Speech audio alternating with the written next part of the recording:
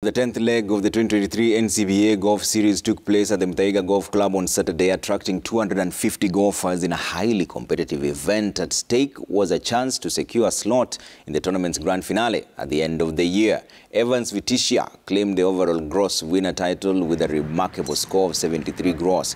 In the men's gross category, handicap 2 golfer Kavit Bakho secured the top spot with 74 gross, beating Ben Murimi, playing off handicap 6 on countback. Nancy Ndungu, playing off handicap 7, emerged as the winner in the ladies category on countback with a score of 87 gross. Rashni Patel, playing off handicap 14, secured the second position with the same score. The series now moves to Nyali Golf and Country Club on the 12th of August for the 11th leg.